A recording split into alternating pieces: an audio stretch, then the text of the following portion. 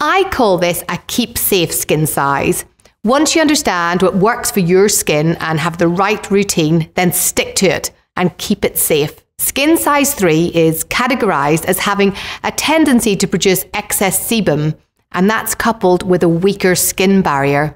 These two things together means that there's a tendency, more than most other skin sizes, to developing rosacea.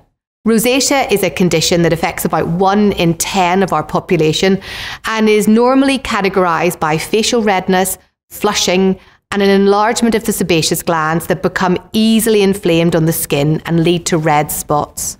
Excess sebum particularly can cause problems if there's blockage of the follicles, and many of the traditional anti-acne treatments that somebody might have used can lead to worsening of rosacea because it's not acne.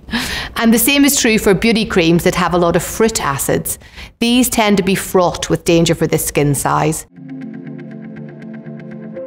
Although this skin size can be difficult to manage, the sooner you start, the better. And if kept UV protected, this skin size is much less likely to get dark spots and a loss of collagen leading to wrinkles, and that's pretty good news. The key is to think about one thing at a time.